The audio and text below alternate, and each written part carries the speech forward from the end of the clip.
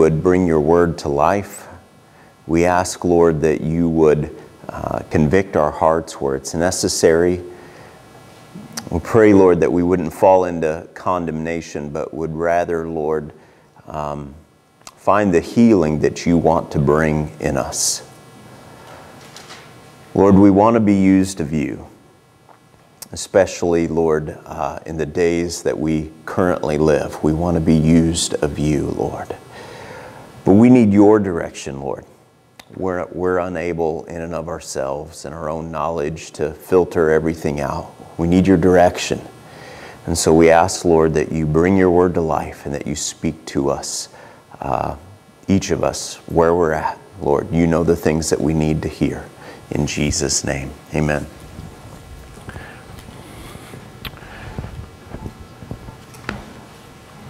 There's a sense within all of us that we are not living the lives we are intended to live. We know this. It's within us. And in John 10:10, Jesus said that he came to bring us life, life to the full, because he knows that we need that. And we know that we need that. But there's also an enemy that knows that we need that.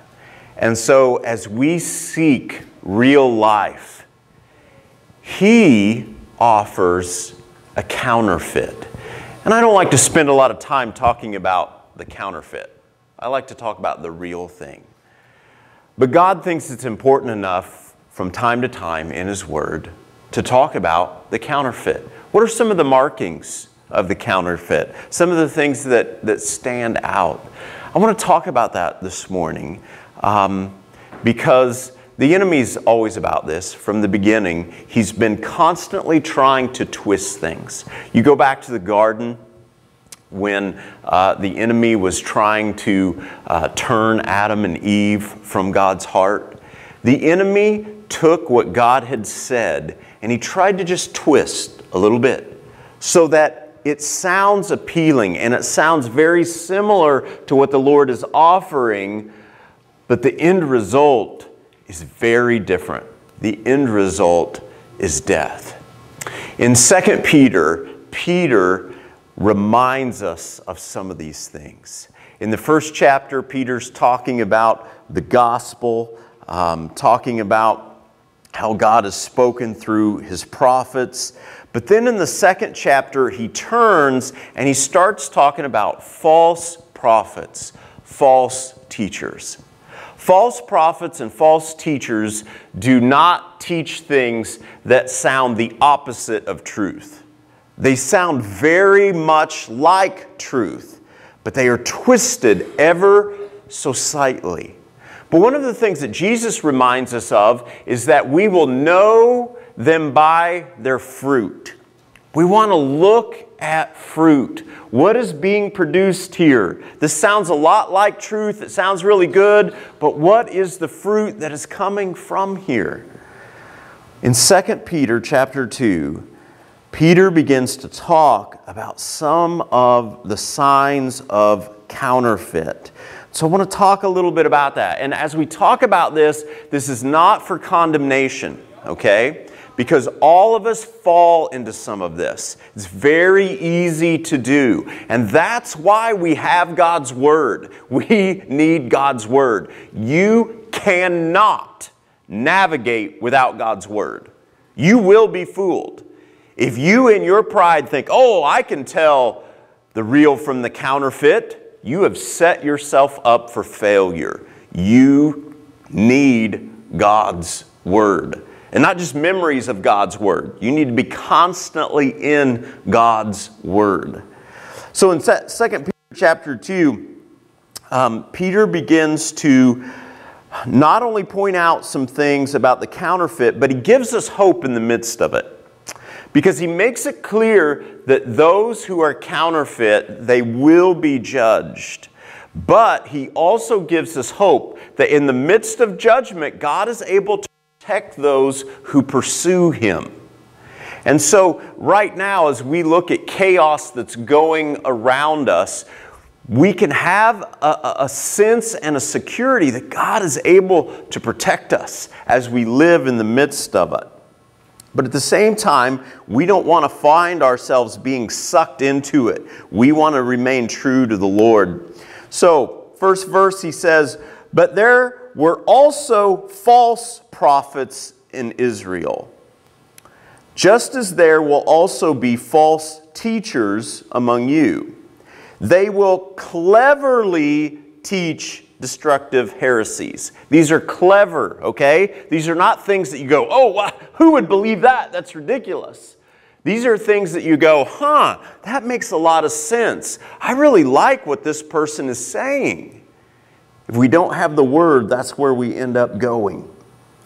It says that even deny the master who bought them.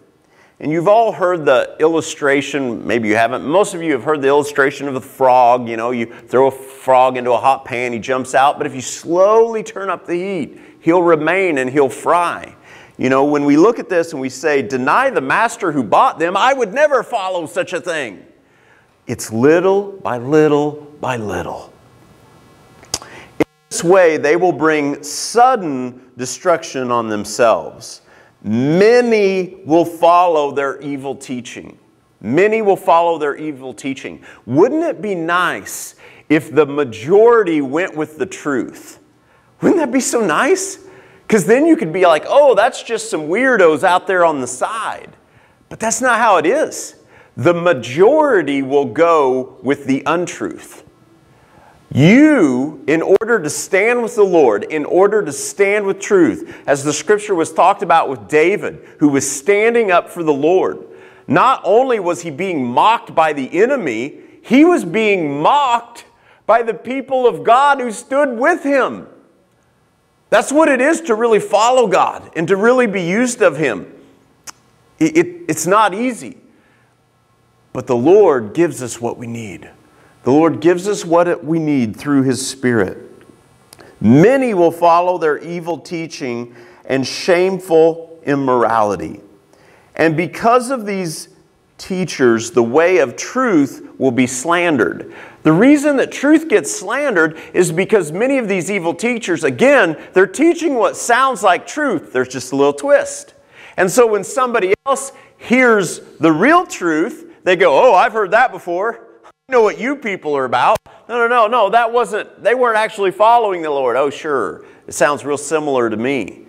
That's why the way of truth gets slandered. And that's also why, again, we, each individually, must pursue God ourselves and His Word. You can't listen to me. You can't listen to others. You've got to pursue it. In their greed, they will make up clever lies to get hold of your money. I'm not going to spend a lot of time on this one. I think it's one that we know. We see a lot of this. People who claim to be speaking for God, and it's all about getting money. Getting money. But God condemned them long ago, and their destruction will not be delayed. For God did not spare even the angels who sinned. He threw them into hell, into gloomy pits of darkness where they are being held until the day of judgment. And God did not spare the ancient world, except for Noah and the 7 others and his family. Noah warned the world of God's righteous judgment. I mean, think about that. An entire world, and you've got Noah and his family, and that's all that goes into the ark. The rest of the world rejects the Lord. I mean, when we look at us, we're a fairly small gathering. And even when you look in our nation and around the world, compared to the world's population, I mean, those who are truly following the Lord, it is a small, small amount.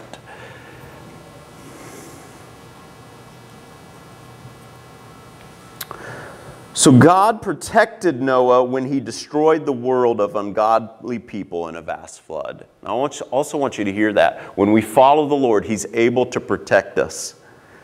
Later, God condemned the cities of Sodom and Gomorrah and turned them into heaps of ashes. He made them an example of what will happen to ungodly people. But God also rescued Lot out of Sodom, because he was a righteous man who was sick of the same shameful immorality of the wicked people around him. So once again, I want you to see this. You've got an entire town, okay? And you've got one guy who's following the Lord. And his soul's being tormented. And God does bring judgment. But when he does it, he protects the one who is genuinely following the Lord. So we can rest in that. We can rest that even when God's judgment comes down on people around us, when we genuinely follow the Lord, he's able to protect us. And once again, I want you to see the numbers here.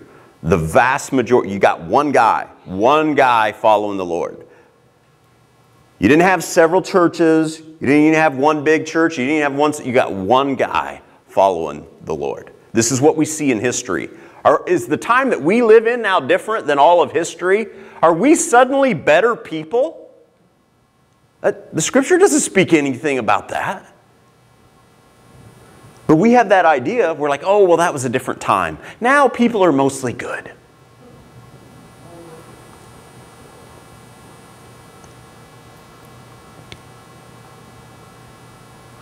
Verse 8, yes, Lot was a righteous man who was tormented in his soul by the wickedness he saw and heard day after day.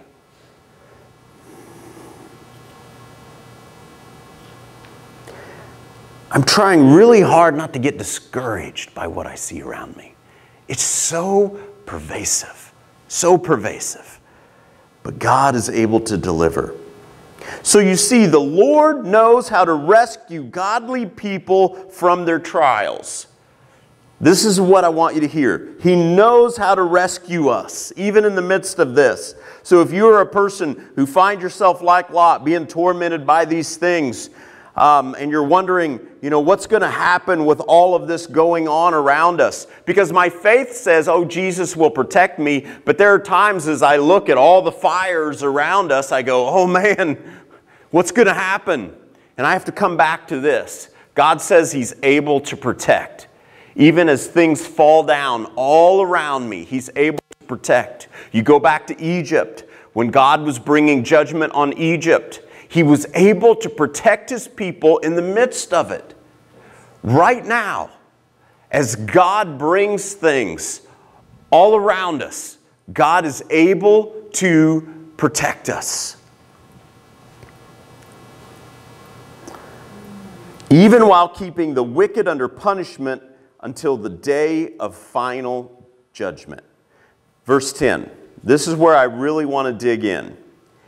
He is especially hard on those who follow their own twisted sexual desire and who despise authority. These people are proud and arrogant, even daring even to scoff at supernatural beings without so much as trembling. I'm going to step on a lot of toes this morning because I hear a lot of things coming out of us and people around us that contradict this scripture, okay? A lot of parts of it. We're going to start off, in the first part it says, he is especially hard on those who follow their own twisted sexual desire and despise authority. I thought sin was sin. Isn't all sin the same? I hear it so often, I hear it constantly. Sin's sin, right? Well, Peter must be wrong here. God looks at certain sin with a special disdain. It's good intention, okay? We have good intention for saying things like that. And I'm going to go to where we get mixed up in Scripture and why we say things like this. But first of all, let me point this out. None of us would ever really be in agreement with that statement. I mean, imagine you get pulled over for a speeding ticket and the officer says, sorry, you're going to spend your life in jail because sin is sin and this is like murder. You're like, what? This is not murder? I was speeding. Well, yeah, but you're speeding and that's dangerous and you could have killed someone, but I didn't.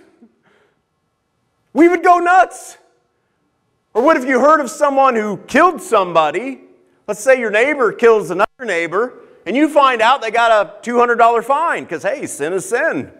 What? No, they went through with it. I mean, I've had some bad thoughts and some things I shouldn't think of, but he went through with it. We can't allow that to happen.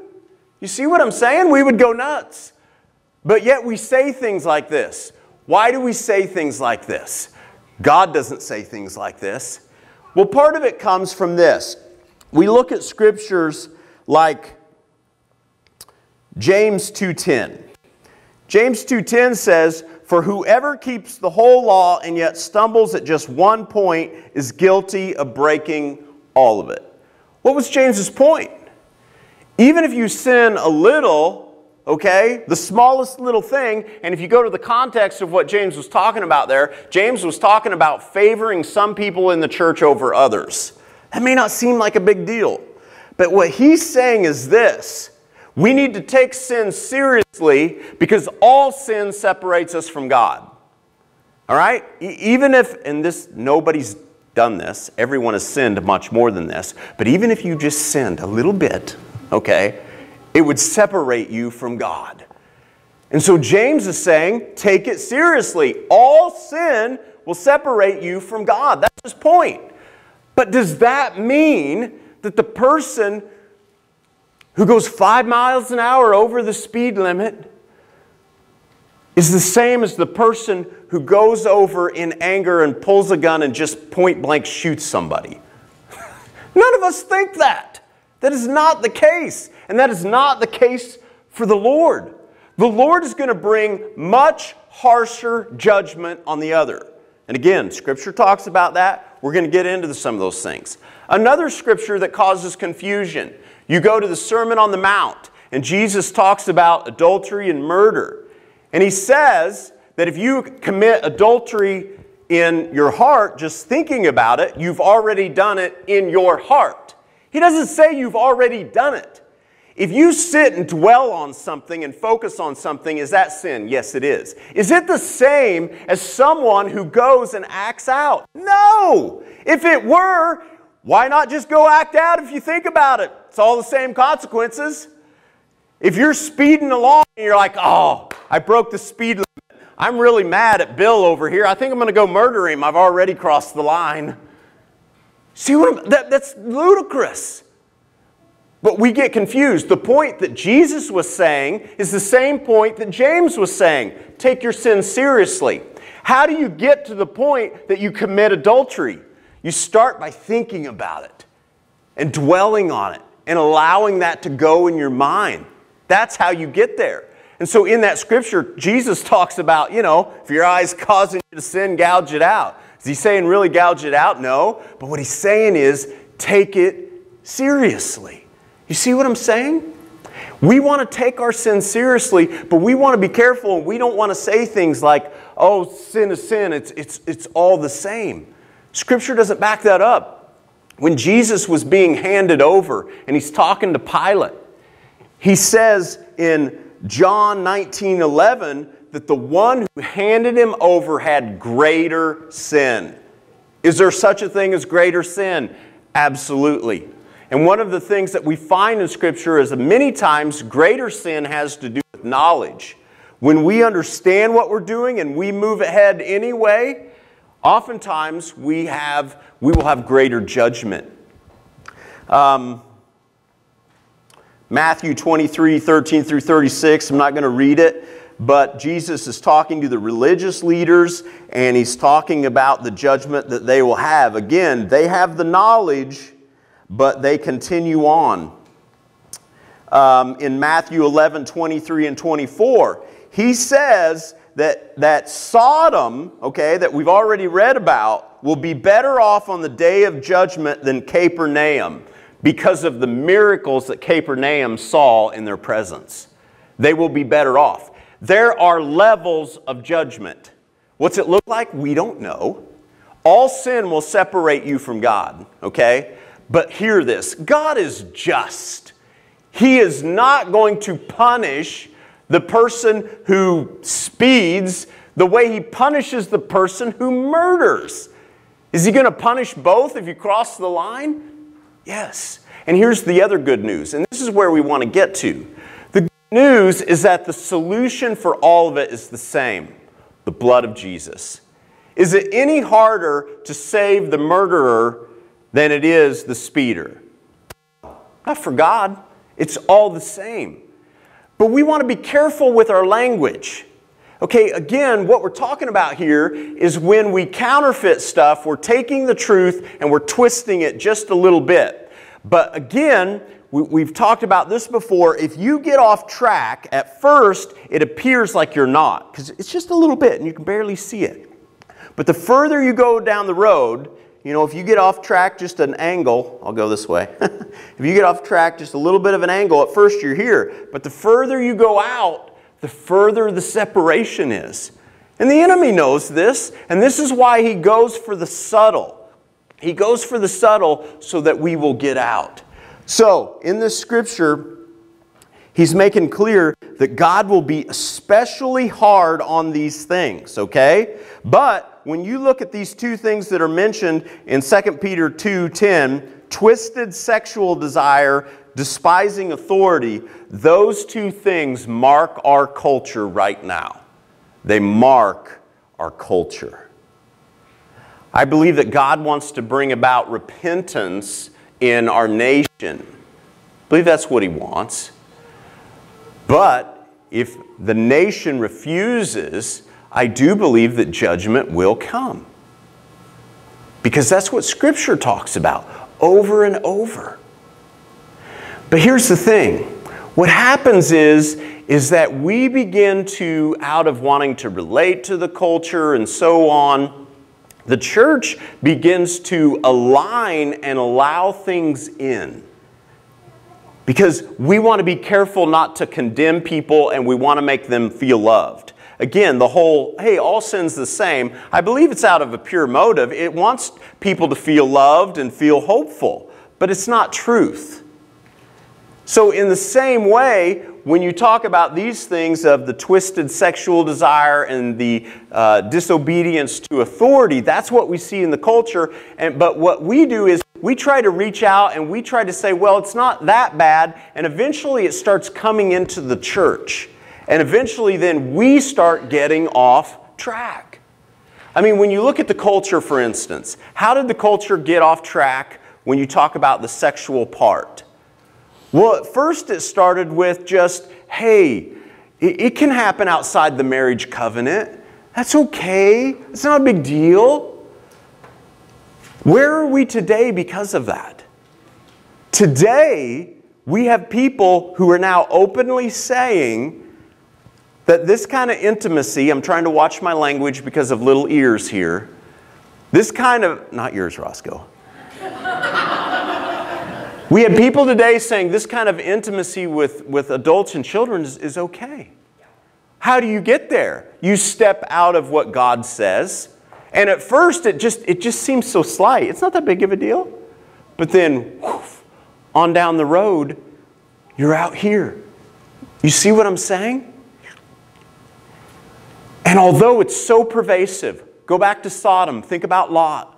It's so pervasive. And you want to just say, well, whatever, it's okay. And you just want to get along with everybody. You want people to come to your church. So you just say, it's not a big deal. God saved one, destroyed the rest. We want to pursue God. We don't want to just give in and say that things are okay.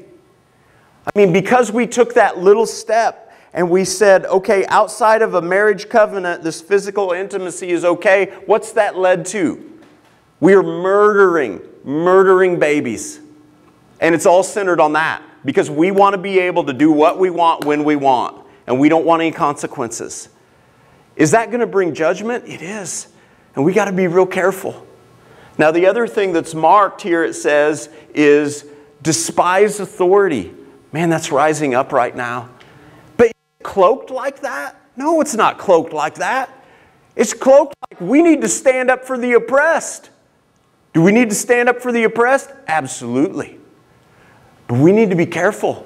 We need to be careful. That's what we're doing. When you go back to the first part, the twisted sexual desire, what was that about? They used words like love. It's all about love. We need to love each other. We don't want to stop love.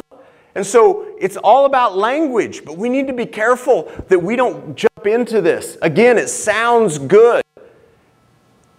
Do we want to stand up to oppression? Absolutely. But do we want to rise up and despise authority? No. But that's what we're seeing all around us. And we want to guard our hearts from that. And we want to keep that from coming into church. And we want to follow the Lord. If you haven't been stepped on, we're not done. These people are proud and arrogant, daring even to scoff at supernatural beings without so much as trembling. But the angels, who are far greater in power and strength, do not dare to bring from the Lord a charge of blasphemy against those supernatural beings. The book of Jude also talks about this. I'm not going to get into that. We have authority. We have authority, but we need to be very careful. Because another thing that I hear coming out is we start talking directly to supernatural beings and acting like we're the stuff because we're on God's team. Scripture doesn't back that. Scripture does not back that. When you go to the book of Jude, you have the archangel Michael, who's much more mighty than any of us. He said, "The Lord rebuke you." He didn't say, "I rebuke you because I come in the authority of Jesus." He said, "The Lord rebuke you." Again, slight variation, and it may not seem like much, but man, it can take you down a road to where all of a sudden you become the man or woman other than God. Because you're walking in all this authority. We need to be careful. Do we want to walk in authority? Absolutely. Do we want to be like David, who charges straight ahead? Absolutely, when God tells us to. But we need to come in the name of the Lord. We don't want to come out there and say, "I'm God's kid and whatever I say goes." No. We want to come in with confidence in God, not ourselves. It's slight. You see it? It's slight. But on down the road, it will lead you far away from the Lord. I believe the Lord wants to share these things because right now we have a lot of things pulling at us. And as we feel the pull, we want to go back to the Word. God, center us. Because it's hard to bring discernment. Because the voices, they all sound so good. You know, if you've ever been in court or just watched a TV show or something, you know, you hear one person's side. You know, working in law enforcement, this happens a lot. You hear one person's side. They come in, they tell you their story. And you're like, "That other person is evil. We need to do something about them. We need to go get them and arrest them right now." But then you stop and you're like, but I know that I shouldn't do that, so I'm going to go listen to the other side. So then you listen to the other side and you're like, "Holy cow, that's nothing like what they told me. No, it's the other person. They're the one in the wrong." You know what I'm saying? That's why as we're trying to discern things, we need to slow down and we need to go to God's Word. We need to ask for discernment. We need to be careful that we don't just jump on the boat with things. Because there are many false teachers, many false prophets all around us. And not only do we not want to follow them, we don't want to be those people. And the way we guard against that is God's Word. We keep going back. Trusting that even if we are in the minority and the majority are not following the Lord, that God is able to protect us in the midst of it. God, we live in trying times right now. Lord, we want to follow you. Lord, again, I just pray for conviction for all of us, Lord, because all of us get off track. But in your grace, you draw us back. Give us the humility, Lord, that when we get off track, to repent and to come back to you, Lord. Lord, give us discernment. Give us strength to stand against the waves that are around us, to stand against the majority. Like David, when not only is it the enemy ridiculing us, it's the people standing with us. Give us, Lord, the faith to charge straight ahead at the enemy, Lord, when you tell us. And to tune out the other voices and to just trust that you are able to protect us in the midst of all that's going on. Lord, we love you, and it's in Jesus' name we